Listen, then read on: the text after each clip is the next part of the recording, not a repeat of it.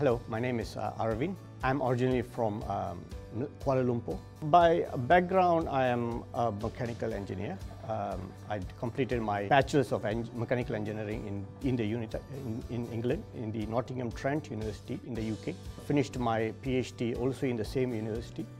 Then came back to Kuala Lumpur, started working as a design engineer. I was doing a lot of design work for consultancies and stuff. And there's always this passion in me that to train people, to teach people and so on. And then moved to Perth in 2015.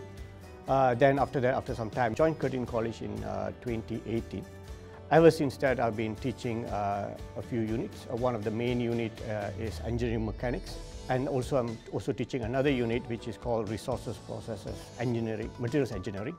Both of these units are Curtin University units that we are actually conducting here in Curtin College as stage 2 units. What I am teaching, I can put in a lot of my industrial experience into a unit like this. So I always will tell them whenever, as an engineer, okay, if you are doing this in the industry, how you go about doing it. Now the thing with this unit, their students are doing the same thing that a student in Curtin University will be doing. So the exposure in sense of the unit, the labs, everything is the same. So that gives Curtin College students a bit of advantage. The moment they go into Curtin University, they choose whether they want to go into mechanical engineering, civil, chemical, and so on. Now in Curtin College, students' support comes in many ways. Each individual unit will have a unit coordinator, and the unit coordinator would be the first point of contact for a student to come and say, I need help in this unit, please help me.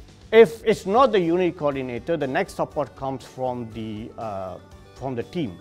So for example, if I'm teaching engineering, we've got the engineering team helping out.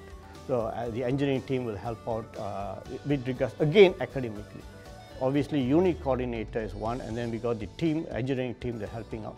Students themselves have got what we call as student peer. Okay, those who have done this unit before.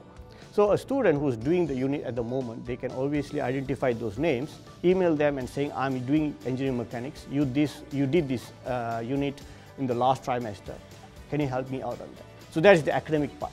The non-academic part, obviously, we've got the student services that looks into that. We've got the student kiosk, I believe. There's another one where they can get support.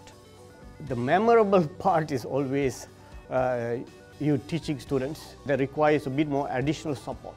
So these are the students that the moment you give them the required support, guide them through, put your effort in, went through all the hardship of getting through each individual unit.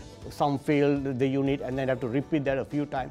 And eventually on the 4th year, they graduate. You have kind of contributed for a student's development for 4 years, and the moment they graduate, that's, as a lecturer, when you sit there, when they're graduating, that's obviously a highlight.